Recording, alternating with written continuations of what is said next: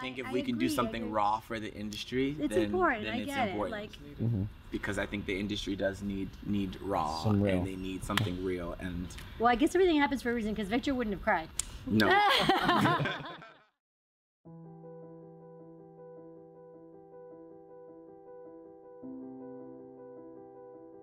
Hi, my name is Cory Hines. I am a coach, choreographer, and the social media director for Top Gun All-Stars in Miami, Florida. I was born and raised also in Miami, Florida.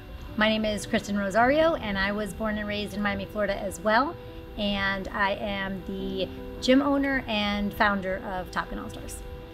My name is McKenzie Johnson. Nick Hune, Gene Cameron, Krystal Blanco. Stanford Thomas. Jack Kidney, Sammie Martin. Lisa Morales. I grew up in Boynton Beach, Florida. Memphis, Tennessee. Miami, Florida. In Orlando, Florida. Cordial, Georgia. Columbus, Ohio. I also grew up in Miami, Florida.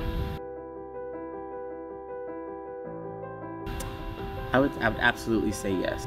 Had different activities that I did 4-H at Amelia Earhart Park, which was all races, was in a lot of different after school programs, gifted programs, AP programs like that supported diversity, and was always taught, you know, just to get along, coexist, you know, look out for yourself, and you know, there would be some things that you would face in life that you'd have to overcome, but at the end of the day, you treat everybody as equals. Growing up, my parents really taught me to just view everyone with intention and who they were as people, so I didn't really see it going on as much. This whole time has been very hard for even my family, because we've never known a difference. Just ourselves. We're such a melting pot. It's never been a color, a race, an ethnicity, a culture. It's just always been family. So it's been a wake-up call for me, who's never seen anybody as anything other than what they are. When it comes to racial equality in a household, like a lot of the things I like to think of are like the parents and how they actually, like, you know, raise their children and stuff. And so my mother, like, always kind of instilled us, like, everybody's a human, you know, kind of thing, like treat everyone like you would want to be treated, and that was kind of like the basis of everything. I did go to a Christian, predominantly white high school, so I didn't see anything horribly happen to me or my friends that were there, but I would say that the white people kept separate and the black people did kind of keep separate, unless those are the friends you really like grew up with or something like that. I mean, I never even had that conversation with my mom until much later, because I saw that other people saw color, so I was like, Mom, I'm confused, like, with how people are seeing things, because I don't see it the same way. I would say my parents always taught me to love people for the people that they are, and growing up in the cheer community, everybody was anything in the world, so I just learned to love everybody. I wouldn't say as far as my race or my ethnicity, no, never. I've been very, very blessed. I've never really felt like I was made racially unequal, because I just feel like I grew up in an area of Florida that was always pretty much equal. You know, I never really grew up with anything race, sexual orientation getting in the way of me or who I'm friends with. I have not, personally. Yeah, I mean, I could say the same. A lot of people don't even think I have any Hispanic in me, because I am like super white, light eyes, light features. Like literally almost every day. It's like weird, because at this point in my life, in which I can probably say for a lot of black people, it is just the norm. Like, you get looked at different. There's been quite a few times where I felt, you know, some type of inequality with race. Growing up in Cordial, Georgia, it's a very southern town, so there's a lot of, you know, backwardsness, things that aren't, you know, pushing the boundaries of time and stuff like that. In Miami, few and far between. It has happened before. You know, you hear a little whisper here and there, or, you know, I'm 6'3" and I'm black. So sometimes, you know, wearing the wrong outfit sometimes will make people, you know, walk in a different direction, and it's things that you kind of just had to, like. So being called things is always one of the most hurtful things because it doesn't hurt. Like there's no physical damage, you know, there's nothing to prove that you got hurt, but it's you know, feeling that energy that somebody could give you when you can only give out kindness. It sucks, but you try to grow from it, and you try to show people who you are. And I think I try to be authentically loud so that you hear me and you see me as non-threatening, or you see that I can bring some sort of value, or I'm constantly having to prove, either through the humor or my worth, that I'm not a threat.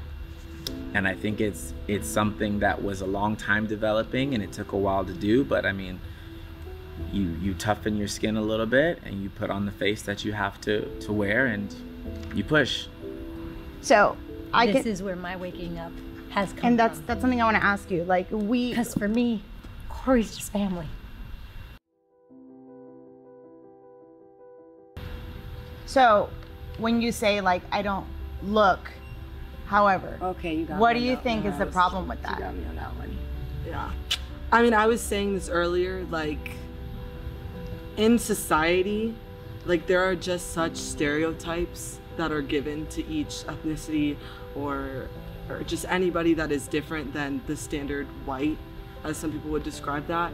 So it's engraved in a lot of our minds that one person has to look a certain way to be a certain race. And you caught me there, because I catch myself all the time thinking that, because I don't even realize that I'm doing it. And I think that's such a big problem across the country, is that people don't even realize what they're doing. I was put into that category my whole life. I always saw myself as a black woman, like that's what I am, and I identify with any other black woman on the street. But when I was growing up, I used to, people used to be like, oh my gosh, you have such pretty hair for a black girl. You're so pretty for a black girl. You talk so white. That just means like I don't know what that means. Like, I am just being myself.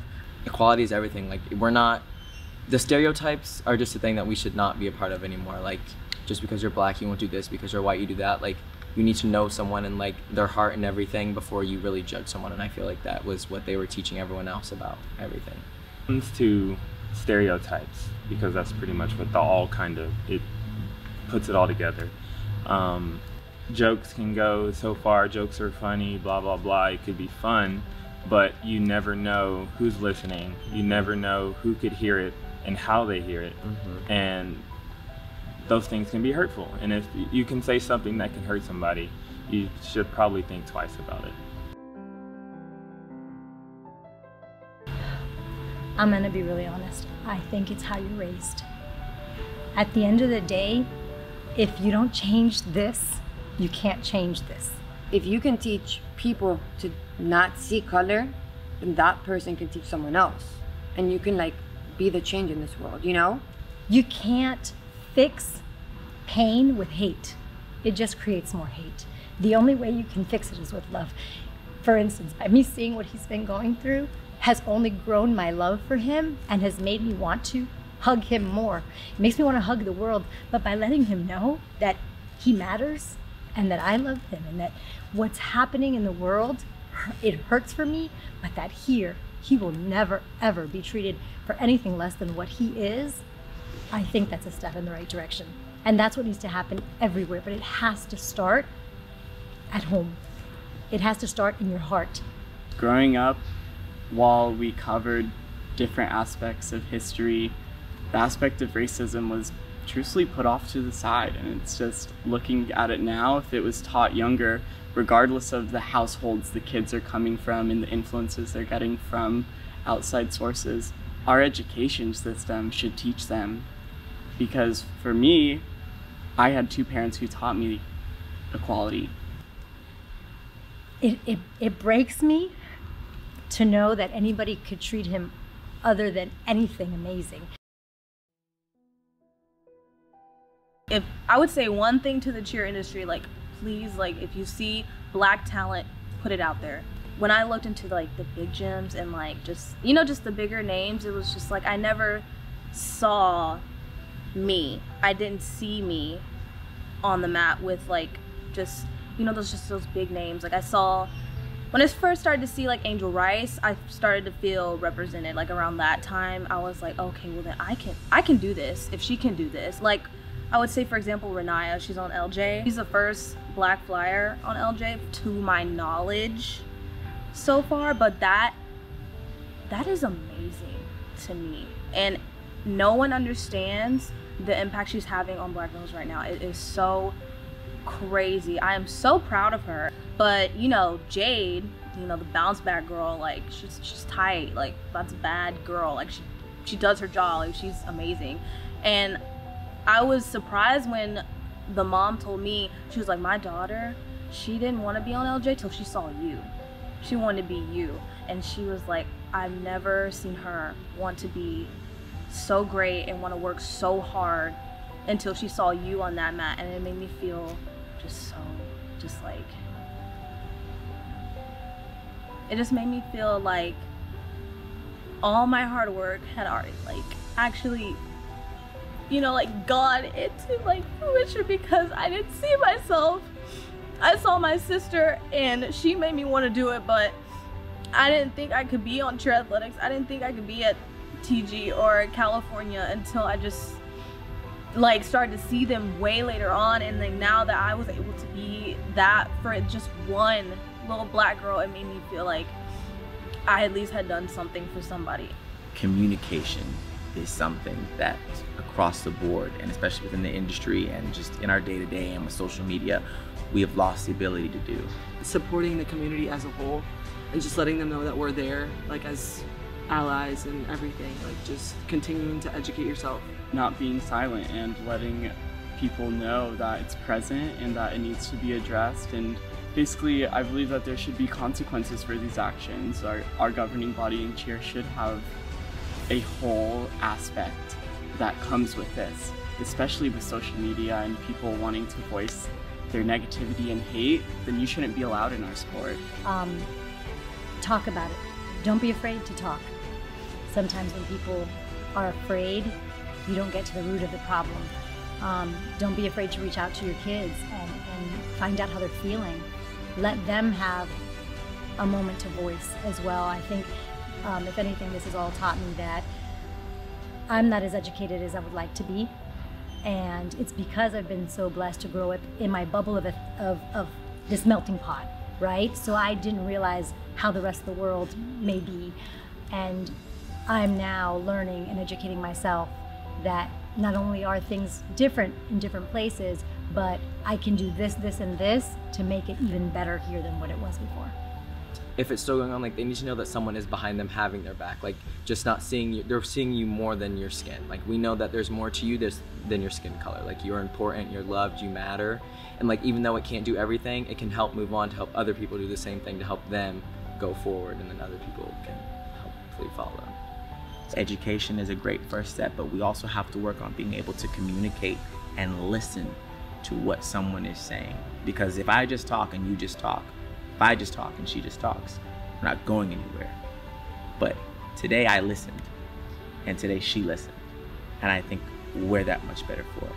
I hope you know how much support you have, and you know, at the end of the day too, in life, there's gonna be negativity and there's gonna be hate, but you provide such a beautiful example of what a good human being and a good person should be. So I hope you really know that your impact is remembered for a lifetime. I have a word.